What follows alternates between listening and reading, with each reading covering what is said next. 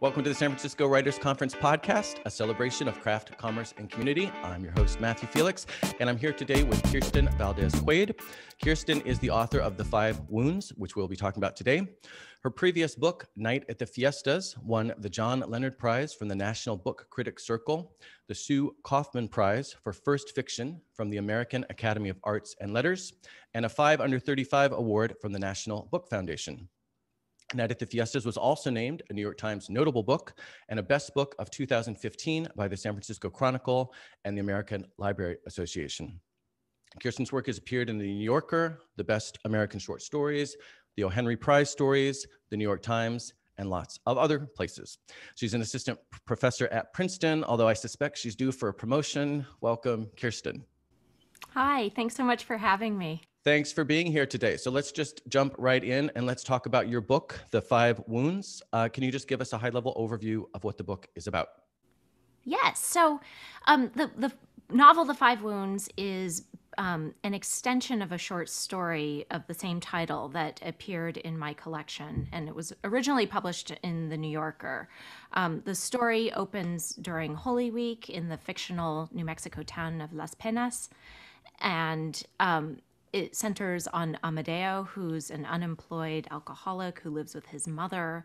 And Amadeo is a member of a community of penitentes, it's a lay Catholic community whose worship involves physical penance. Amadeo has been chosen to play the role of Jesus in the Good Friday Passion procession, and he is convinced that it will transform his life if he does the best possible performance of Jesus.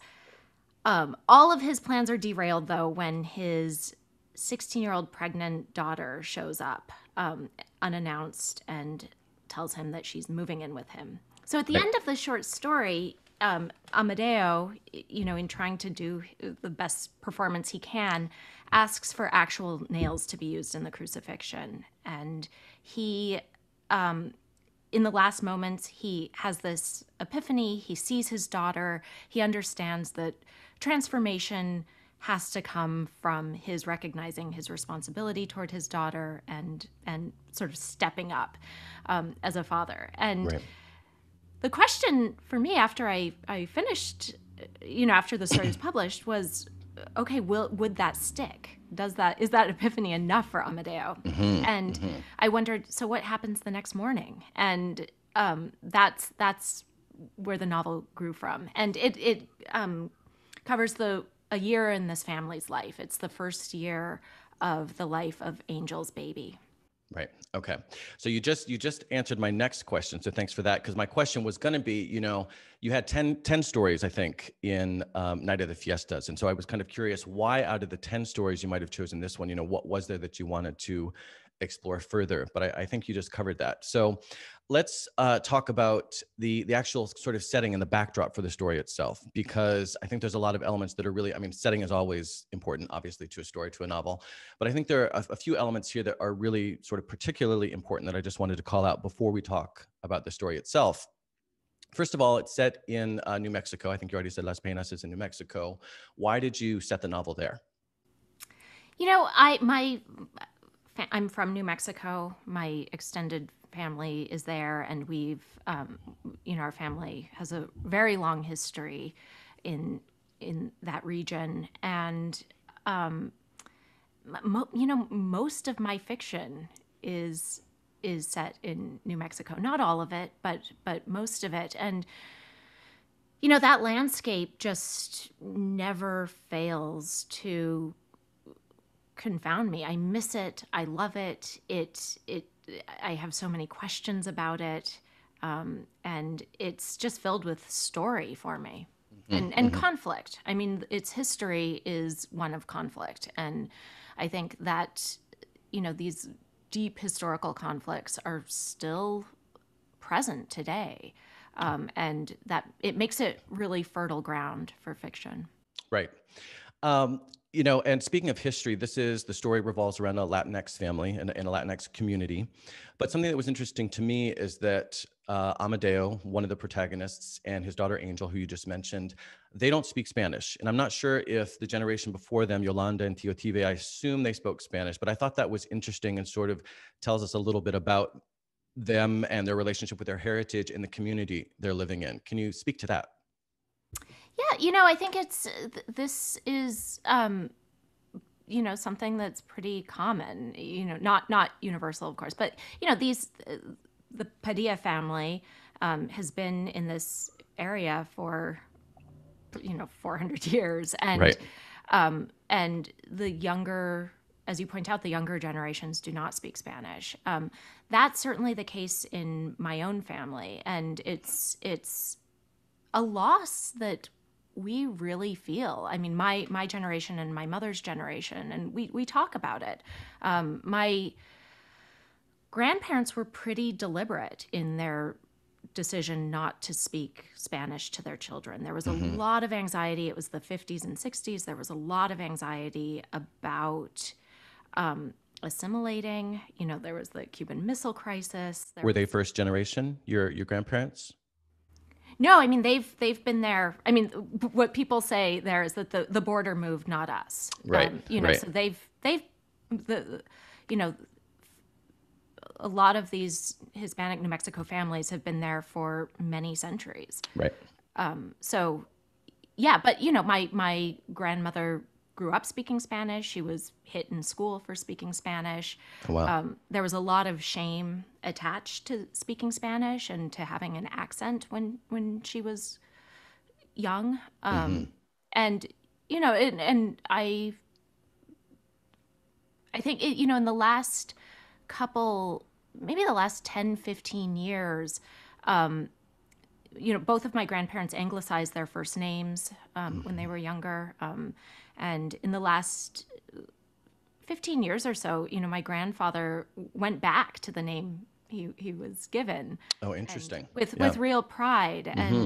And I think there was a real pleasure in reclaiming it. But yeah, for a long time, there was this real anxiety. Right. Right. So, but of course, now we feel the loss. I feel the loss. I was just having a conversation with my aunt, and that it does feel like there's something missing. I mean, Right. I grew up with bits of family Spanish. I grew up hearing my great grandmother and the older generation speaking, so Can probably some understand of it filters more. down. Yeah. But Yep. but it was not the language of my childhood. Right. So you mentioned, there's so much history here in these communities, and part of that also, we kind of just alluded a little bit to that, is this intergenerational trauma, and one result of that is the drug epidemic. That's also part of this story as well. And there's one quote I want to read that really illustrates that well, and sort of heart-wrenching. Yolanda's quote. Yolanda, who again is the grandmother / mother, depending on the character we're referring to. But Yolanda is glad her Aunt Fidelia isn't here to see her son Elwin's story reproduced over and over in houses all through these hills. Passing the syringe is a kind of communion. Sometimes 3 generations at once, slumped in their living rooms with needles in their arms, eyelids fluttering. So, like I said, that was just heart-wrenching. Just this idea of multiple generations sitting around, doing heroin. Can you shed a little more light, though, on the drug epidemic that's facing the community that's the setting for this novel? I mean, it's really tragic. It's tragic, and it has its. There's a really wonderful study of the opioid epidemic in that area in Espanola by Angela Garcia, called the Pastoral Clinic, and she really spends time with people who are suffering from this addiction, with people who are involved in some of the rehab efforts, and her thesis, she really connects it to people being sort of disinherited from the land. I mean, so there's the Spanish colonizers came in, and it was a incredibly brutal, bloody colonization effort, and Native American communities were horribly oppressed. And then, you know, in the 19th century, the ranch land became, you know, this is a, a gross simplification, but the Mexican-American War happened. There was the Treaty of Guadalupe Hidalgo, which said that, you know, the land grants from the Spanish crown that were acknowledged by Mexico, that the United States would respect those land claims. And it didn't happen. Many of those land grants were absorbed, either sold, you know, for shockingly low prices to Anglo ranchers, or absorbed by BLM land. Bureau of Land Management, right? Yeah. And so there is this real sense, you know, these land grants used to be communally owned. They were owned by the communities.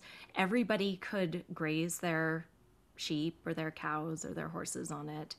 And so Angela Garcia's thesis really is that with the loss of this kind of community coherence and, you know, ability to live off the land, that it left this real vacancy. And right. You know, I think it's a really interesting thesis. You know, certainly you see, you know, New Mexico has such poverty. There's such disparity in wealth there. You have, you know, movie stars living in Santa Fe, and then just terrible poverty. Right. You know, I just did an interview with Natalie Bazile, who has a new book out, We Are Each Other's Harvest, and it talks specifically, the whole book is about the impacts of Black farmers and Black people being disconnected from the land, and all of the effects. And she does have a couple of stories there about Latinx families and farmers having similar experiences. So I love that you make that parallel, because our connection to the land is so important, and it is so important for the health and prosperity of communities. We could talk for hours about that, but I want to transition to kind of the last element related to this, to the setting and the backdrop for the story that's really important. You have already touched on this briefly, but that's religion. Specifically, though, I'd like you to tell us a little bit about the Hermandades and the Morada, what the Hermandades are and what the Morada is, and sort of their role in this particular community. Okay. Yeah, so it's an old tradition.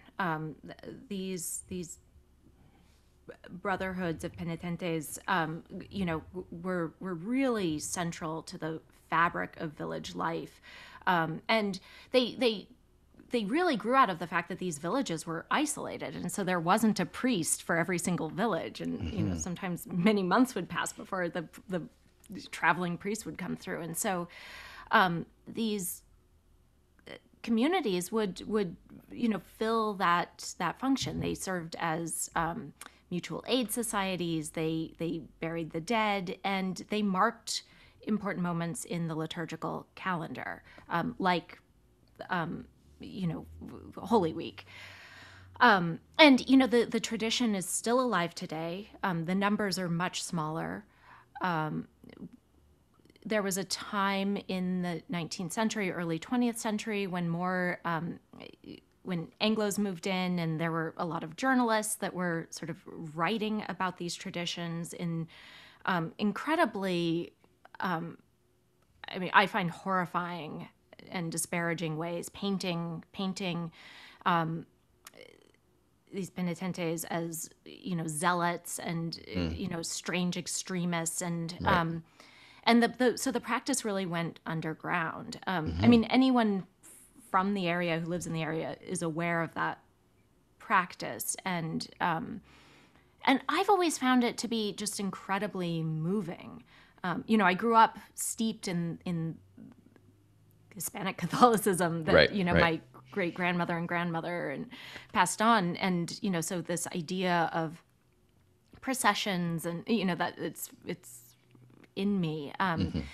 And I've just always found, you know, the practice of the penitentes of you know, the self-flagellation, and I find it really beautiful and moving, and a really empathetic way of marking Christ's suffering, trying to feel some of what he felt. And I was, so I'm really interested in that. I'm interested in ritual. I'm interested in,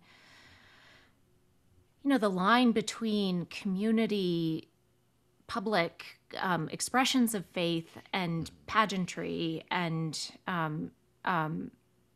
also, in some of, as I was reading about, historical accounts of penitentes, there were some,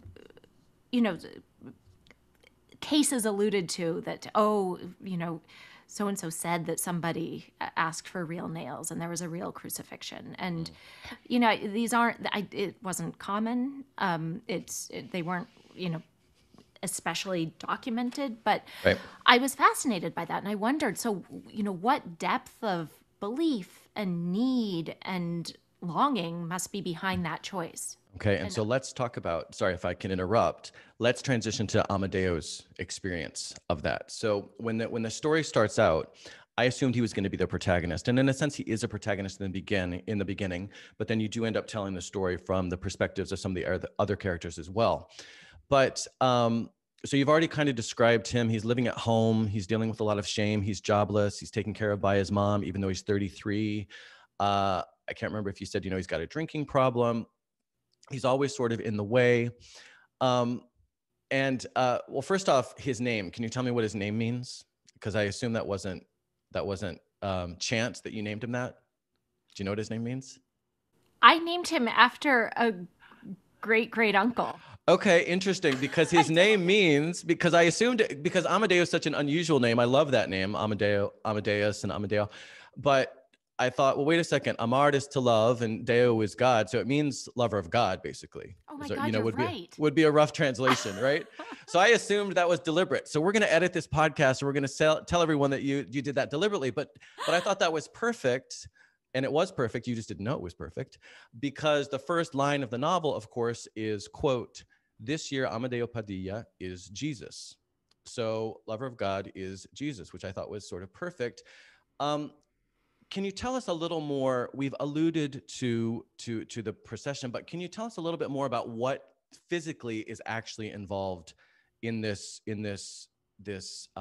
ritual that he's about to partake of in the first part of the book? That's really kind of the focus of the first part of the book, including, again, what the people are doing behind him. And can you just get a little more specific with regards to that ritual, because it is pretty powerful?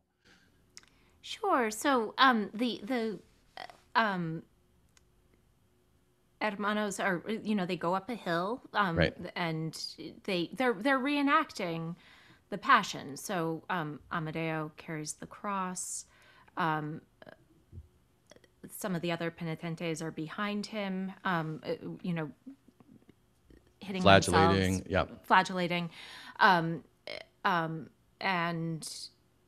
some of them are, shouting to Amadeo, shouting at him, and then they get to the top, and he's tied to the cross, and then asks for the nails. Right. So he's actually reenacting the crucifixion. He's is, going yeah. that far to I just want to point that out just kind of plainly, because that's how far he's going for people who aren't necessarily familiar with what takes place at these rituals. I mean, he's sort of going all the way with this. And that is never asked of him. That is never modeled for him. He hears a rumor that somebody in generations past did it, and he latches onto that as the way to change his life, to become better. And he specifically says I think it's near the end of that experience, he says, or no, maybe it's before this experience. Anyway, he says, quote, or he's thinking, quote, "Total redemption in one gesture if he can only do it right." So there's so much in that particular sentence, but I mean, couldn't have a clearer understanding of kind of what he's hoping to get out of this experience. And so redemption, obviously, if it's not the most important theme, it's certainly, for me as a reader, it was probably the most important theme that stood out for me as I was reading the book. And I think it's probably fair to say, again, my experience reading your book, that that almost every, or not almost, that every single main character in this book is seeking some sort of redemption. So can you tell us a little more about your interest in that particular theme, this idea of redemption? You know, the sacrament that in Catholicism that I've always found the most moving is reconciliation, confession, and the idea that you can confess your sins, your wrongdoings, and get absolution and turn a new page, and pledge to do better in the future. That's an important part of it. Yeah. And I've always found that to be such a lovely and hopeful part of Catholicism, and so I'm interested in how we make amends to the people we have hurt in our lives, and I mean, one thing about that I would wonder about with confession is, okay, can you confess and get absolution and promise to do better in the future without actually apologizing for to the people you've hurt? And Yeah. that's such an important that's such an important part of just being a human in the world. Of course we are all so flawed, and we're constantly hurting each other and stepping on each other's toes, and I'm interested in how we move on from that, how we heal from that. Do you think No, go ahead. I was going to say that, of course, is Amadeo's big task. He has to make amends with his daughter, and she's 15 years old at the opening of the book, and he has spent very little time with her. Right. Do you think we're all seeking redemption? I mean, do you think that, again, the story takes place within a context of Catholicism and Christianity? Do you think this search for, this need for redemption is sort of coming from that, or do you think it's more universal? Our sort of need for, longing for, search for some sort of redemption? I mean, I wish I could say it was universal, but we've seen in the past 4 years some pretty appalling behavior by people who I don't think seem all that invested in doing better. But no, I do, of course. I think it's an incredibly human impulse to change and to improve and to connect. That's one of the, in a year of such suffering, that's one of the sources of suffering, is that we've been kept apart from other human beings so much. Right.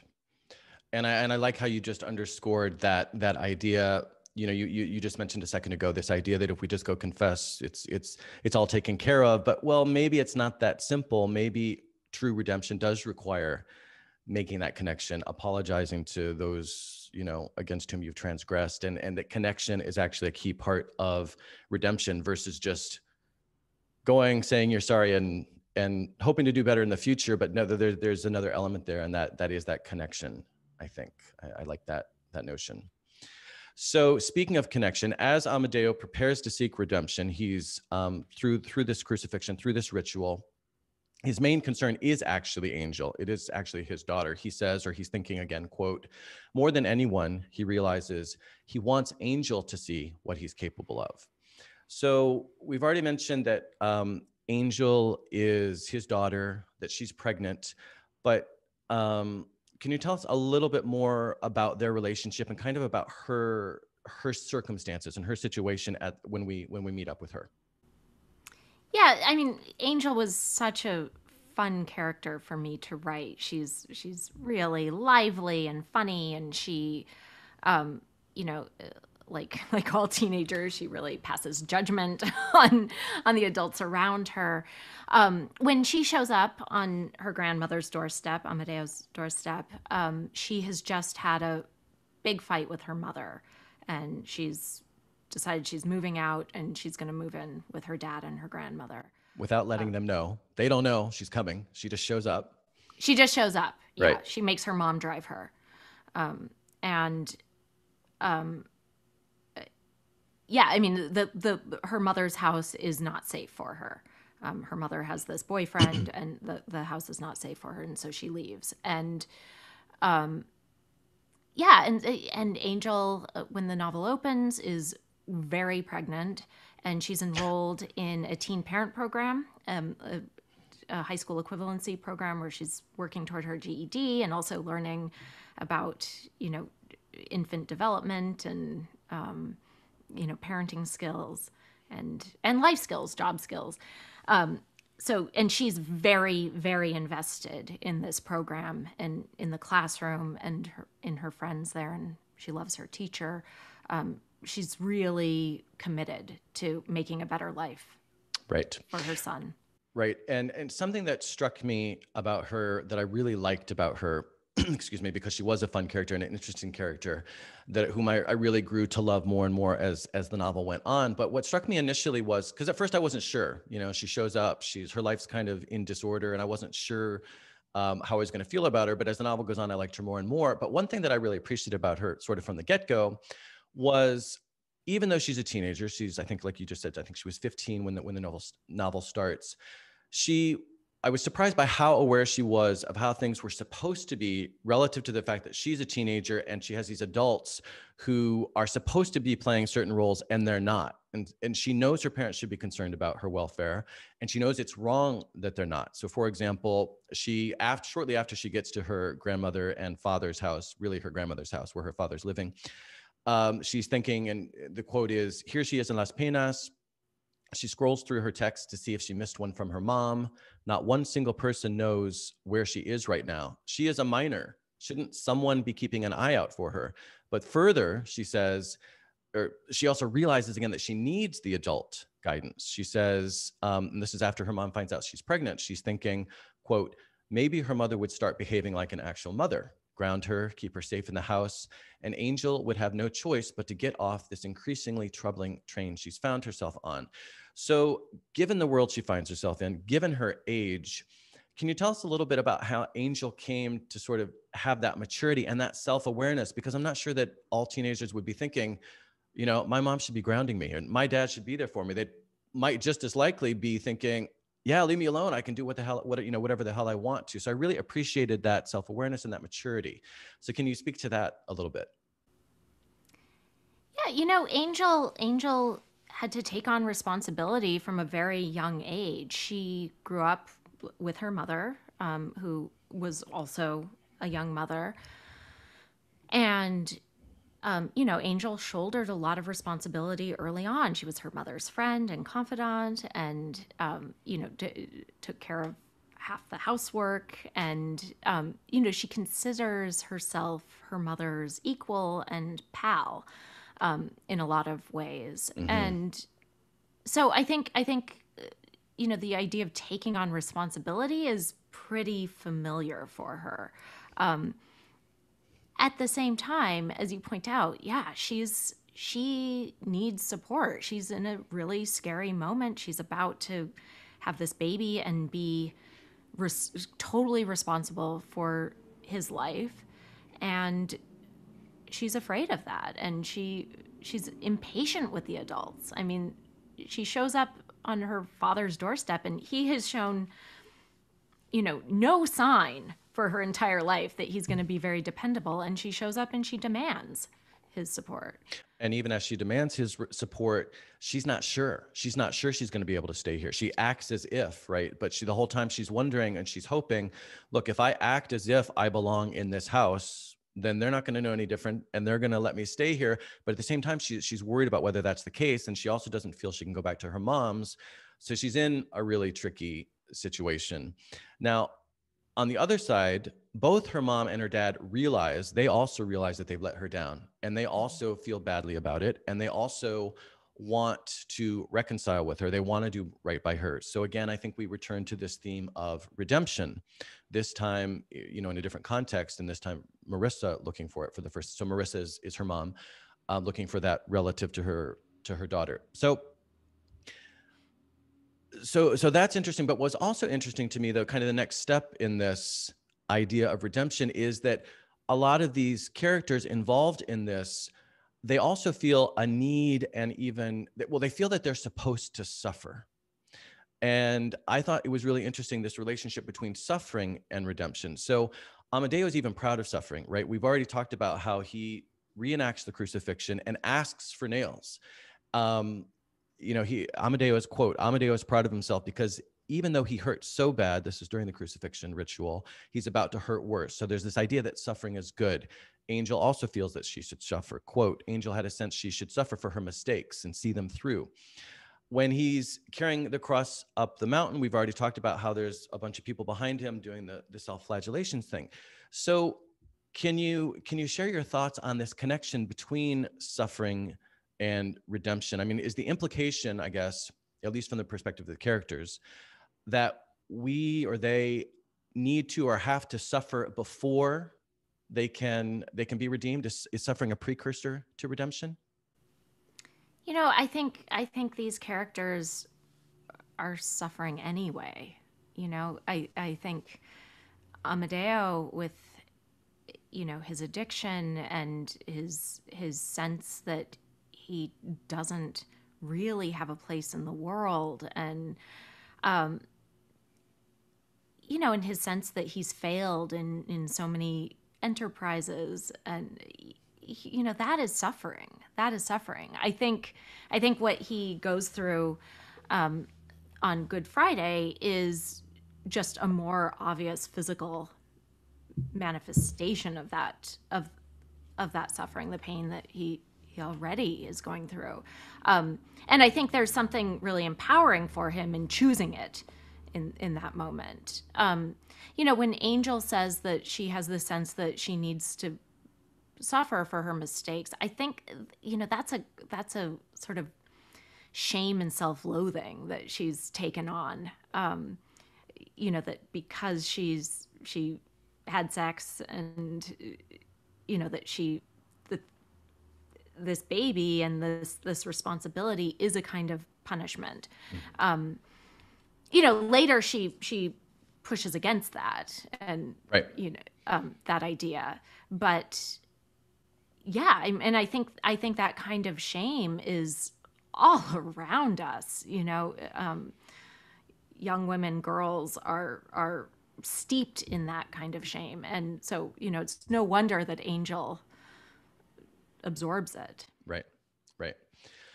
So there's someone we've talked about. Amadeo chooses that to sort of put his suffering on display, and like you said, it's really empowering that is his choice, and then he takes it one step further. So there is some empowerment there, clearly, and there's something to be said for doing that publicly. But at the same time, there's a character who actually chooses to suffer in silence, and so I thought she kind of was a nice juxtaposition insofar as how the characters kind of deal with the suffering and as it relates to redemption. And that of course is Yolanda. She's not, and so Yolanda is Amadeo's mother, Angela's grandmother. She's not quite above the fray, but because she has to sort of keep things together. But can you just tell us a little bit about her and her role in all of this, and her experience suffering in silence as well, I guess? Yeah, so Yolanda is the matriarch of the family, and she holds everything together. I mean, certainly she holds Amadeo together. She supports him. She's she has a long-term job, and so she's supporting the entire family, and it's not a spoiler to say that in the beginning of the novel, she discovers that she has a brain tumor and that she won't live for very long, and so she has to come to terms with the fact that she's at the end of her life, and her awareness that she's not going to be able to take care of everybody for that much longer. And, so how is she going to leave her son and her granddaughter and her brand new great grandson? She has a lot of anxiety about that. At the same time, Yolanda changes. Yolanda decides to keep her cancer a secret from her family, and not necessarily to protect them. She tells herself that it's to protect them, but she's also just holding it close as she longs for the privacy. She longs, to deal with this thing on her own, without having to deal. And I think she fears, and I think she's right in fearing, that if she tells them, then she's going to have to deal with, their grief and their worry. They're going to make it their experience. Yeah, they're going to make it their experience. Yeah. Definitely. Comfort me because you're about to die is what it's going to become. Right. Exactly. And she rankles against that. She's like, when is it my turn? So she decides to keep it a secret, which is really tricky, obviously. And yet she does long for it not to be a secret. So there are a couple of examples where she gets pulled over by the cops, and so she's hoping that at the hospital they've put her in some sort of database, because she's not supposed to be driving, because like you said, it's a brain tumor. She's not supposed to be driving. She is driving because part of keeping the secret is continuing to go to work and continuing to live as if nothing's changed. When she gets pulled over by the police, she's hoping they'll find her in this database and that she'll be busted and the secret will be out. When she's in a grocery store, quote, a girl with bleached hair barely glances at Yolanda as she scans her groceries.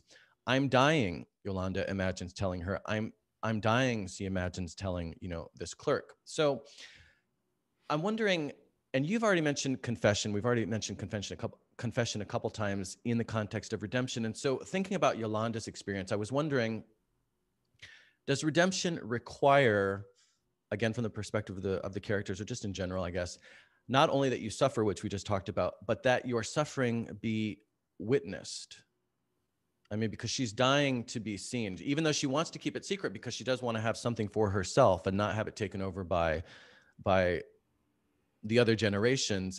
At the same time, she's longing for it to be shared with someone. Yeah, I think she longs to be seen, and she really hasn't been. She's seen as, the cook, the one who keeps everything together, and as not much more than that. Her son, her daughter, her granddaughter, no one's very curious about her experience. In fact, there's one moment when Amadeo is thinking about how his mother just always manages to pull together these elaborate, tasty dinners with no effort at all. And of course, right. No effort. That's his point of view. Of course, right. It takes a huge amount of effort, and but he doesn't see that. And yeah, I think Yolanda's like all of us in longing to be seen. So let's shift gears. I mean, there's so much more we could talk about the book itself and other themes. And there are several characters who are really important to the narrative that I just couldn't fit into an hour. So thank you for that. But let's shift gears now and talk a little bit about craft. There's a quote from you on your agency's website that I'm going to throw your way and ask you to speak to, because I really liked it, really resonated with me, and I just wanted to hear your thoughts. And it is, quote, "What fuels my fiction is uncertainty, not understanding things. I'm writing into uncertainty." So whether it's this book, whether it's The Five Wounds, or whether it's your stories and your other writing, or just writing in general, can you share some of your thoughts on what you meant by that, writing into uncertainty? Yes, I'm not a writer who plans her stories. I never have an outline. I tried it once, and it didn't work for me. If I knew where the story was going, it was no fun. There was no mystery. That. There was no discovery. That. I was just filling in the blanks. So for me, I need that mystery. In order to write, I need to not know what's happening, and I need to be dying to know what's happening. And so, I'm discovering who the characters are as I write. I'm discovering what the conflict is and what the mysteries are as I write. And, I sort of feel like I'm just following a thread and following my curiosity. And, I don't always know what a story means or what, hopefully there are layers of meaning and that there are contradictions and, yeah. But you don't necessarily start off saying, for example, with this book, you didn't start off saying, I want to write a novel about redemption, for example. You were more, it was more organic, right? It was more organic. It was like, wait, that story's not quite finished. There's more to explore there. I'm not necessarily even sure what that is. So let me just jump into it and see what happens. It sounds like, if I may put words into your mouth. Absolutely. I mean, I knew, of course, because I'd written the story, I knew that the relationship between Amadeo and Angel was going to be the central relationship, and I was interested to see how that would evolve and how they would. I did have a sense that I wanted things to be better by the end of the novel for them. So I was writing toward that, but I didn't know how they would get there. Right. I love that you said, you have no outline, because so many practitioners, writing coaches, whatever, will say, you've got to have an outline. You've got to have an outline. I noticed just when I wrote my first novel, which never saw the light of day, because I didn't have an outline, it went everywhere and I wasn't able to get to the end. So then when I wrote my second novel, which is the novel I actually published, for me, it was a middle ground. I realized that for my process, I needed to have enough of a skeletal outline to get to the end, but not so much of an outline that it squashed any organic, spontaneous moments, because sometimes the characters are going to do things I didn't expect. And I wanted to allow room for that. So when you say, for example, that you don't use an outline, and some people say you have to, whatever, my conclusion, and I'm just curious your thoughts on this, is that there's not one process, that it's finding your own process and going with it. That's kind of what I've concluded. Any thoughts on that? Absolutely. I mean, I know writers who write wonderful books who write outlines, and just each day they're just working their way through the outline and it works for them. It doesn't work for me. I had a similar experience. I started a novel and I approached it the way I approach a short story, which is to just write and then hope that the story emerges. And I wrote and wrote and wrote and had 250 pages, and the story never emerged. So yeah, I think actually I'm with you. A little bit of structure. Yeah, I knew for The Five Wounds, I knew that it would take place over the course of a year. That choice I made pretty early on. I knew that I wanted Amadeo and Angel to have a kind of reconciliation at the end of that year. I knew because, I know how babies grow, that Connor would go through certain developmental stages over the course of that year. So, there was enough there to sort of keep me, it's like bumpers on. Yeah. So you just said something that was actually, or is, my next question, or you just touched on it. And so I'd like to explore this a little further. So as we've already talked about, this novel started off as a short story. And as you just alluded to a moment ago, those are two very different forms, the short story versus the novel. So can you tell us a little bit just about your process of taking what was a short story originally and turning it into a novel? Because I would assume there were some challenges, and then I would assume there's some liberty, right? Because you've got all these, so much more space to work with. So can you tell us kind of about both sides of that coin of making the jump from a short story and turning it into a novel? Yeah. So, I mean, I don't know that I will ever do this again. Okay. Interesting. Yeah. I did it because I cared about these characters. I still had a lot of questions about them. And I was finding that I was writing about basically these same characters in other stories with, under other names. So there was something about that dynamic I was still interested in. Because the story was published, it was available on the internet, it was in my collection, it had a kind of permanence and wholeness to it that for a long time was really hard for me to work with. And I had to get to the stage where I allowed myself to just break it. I had to say, okay, that story exists, but for the purposes of this novel, I can smash it and take what I want from it and discard what isn't useful. And so, yeah, I mean, there are characters in there. One major character in the story that doesn't appear in the novel, and so, yeah, I think for me, sort of forgetting that it was, I mean, does exist as a cohesive whole in the world, once I had to forget that and let myself break it open.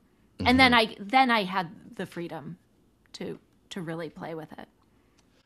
Yeah, it sounds daunting because it's so hard to finish something, right? It's so hard to put the bow on the final package. And so then, and like you said, it's out in the world and it's been well received. And so now to go back, I could see how, I mean, I like that metaphor that you keep using, breaking it open. So yeah, I can understand how that must have been daunting, but at the same time, clearly has paid off. Another craft question I had.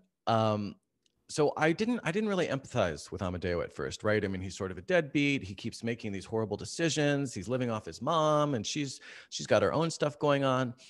But as the novel progresses, I really did start to empathize with him. But interestingly, for me at least, it wasn't because he suddenly turns his life around. I mean, he does make improvements. He does, he is slowly figuring it out. I mean, so he definitely evolves, but he's still making some horrible, horrible decisions. So we need our characters. We want our characters to transform over the course. I mean, that's kind of where we're writing, right? Is to see these transformations. Was it tricky? I'm just curious. Was it tricky for someone who, was it tricky to carry out his transformation in a way that where he wasn't necessarily empathetic, and maybe other people thought he was, maybe I'm just heartless, but was it tricky to make someone who wasn't necessarily empathetic up front to get the reader to empathize as the novel went on? I mean, empathizing with Amadeo was probably the biggest challenge for me at the very beginning, like in the story. By the time I started the novel, I already was quite attached to him. But that was part of your motivation for the novel, it sounds like. Yeah. But in the beginning, he's hard to love. He has let the people down in his life over and over and over, and that's hard to love. I think what does make me root for him, what does make me love him, is that he wants to change, right. And that desire, I can't help but root for somebody who wants to be better. And and I tell my students that, like, the quickest way to get a reader on the side of your character is to give them something to want. And it doesn't always matter. It doesn't have to be an ethical thing. It doesn't have to be a valuable thing necessarily. I think we're inclined to just root for characters. I mean, and for Amadeo, I think it actually is a good thing to want to be a better dad and person in the world. Certainly. But yeah, and I mean, I do appreciate that you did get on his side. I mean, I did for that. Well, and that's why, like I said, I mean, it was kind of a tricky question to ask, but thank you for getting it. But yeah, I just thought that was kind of tricky because I didn't empathize for him in the beginning, and by the end I did. And it was just very subtle and slow, and gradual how it happened. It wasn't like all of a sudden he didn't find that one moment where he's redeemed, that would have easily enabled me to suddenly empathize. I mean, it was much more gradual, much more nuanced than that, which is why I was curious about that. So thanks for that. So, slogan of the conference. So we've just talked about craft, the slogan of the San Francisco Writers Conference, craft, community, and commerce. And so I would like to talk briefly about community also, just quickly. It has been over a year. I'm trying to remember when that was. It's been over a year since the American Dirt controversy, right? And I just jumped on Twitter last night and did a little poking around, and I got a statistic from Latin Pitch, which is a group of 12 writers working to foment Latinx representation in publishing. They noted that Latinx Americans make up 18.4% of the United States population, but only 6% of the workforce in publishing. They also noted that out of 708 books on best of lists in 2020, only 22 were Latinx, which is more or less 3%. When I was getting ready to do the programming for the podcast, for this podcast, and I was looking at the 2021, upcoming books to be on the lookout for lists, the one I found you on, your book was, out of 55 books on that list, I think there were only 3 that were Latinx. Yours, Of Women in Salt by Gabriel Garcia, My Broken Language by Chiara Alegria Udes. So do you feel in the past year, since that, the initial controversy that started spawning more conversation about Latinx representation in publishing and writing, have we made progress? Are we going in the right direction? What are some of your general thoughts on that? Well, I think certainly, attention was drawn to the issue, which is important. Like you said, 18.4% of the population, like that's a lot of people. And, and I do think there are ways in which, Latinx experience is still seen by, white America to be marginalized. And it's not. It is an American experience. And, it was important to me that my book be positioned as an American novel, a book about an American family. That because it is. Like you said, they've been here hundreds of years. The border moved, not them, right?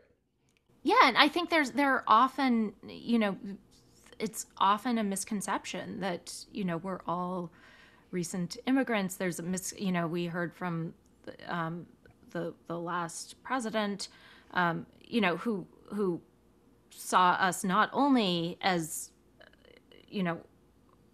only recent immigrants, but, really, really vilified us as being, illegals and criminals. And, it's appalling. And I think that that's not uncommon.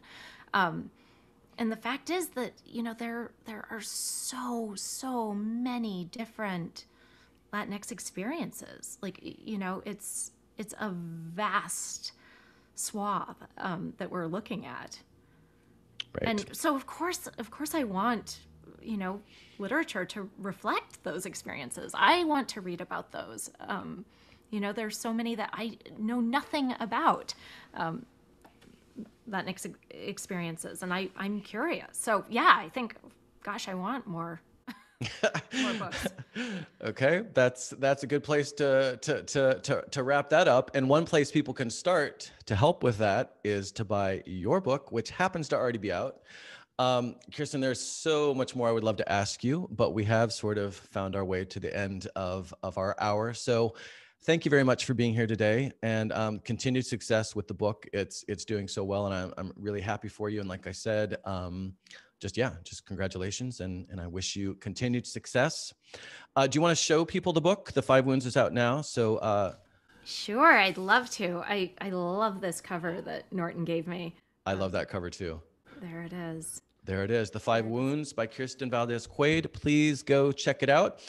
For more about the book and about Kirstin, you can go to kirstinvaldezquade.com, and also check out, I noticed that Roxane Gay's Audacious Book Club is featuring your book. When is it? July. So check out Roxane, participate in the book club. I don't know exactly how that works, but check that out. Thank you again, Kirstin. I'm Matthew Felix. For more about me, you can go to matthewfelix.com. And for more about the San Francisco Writers Conference, including details about the expanded new writing contest for this year and lots of upcoming virtual events, you can go to sfwriters.org. Until next time, thanks for joining us.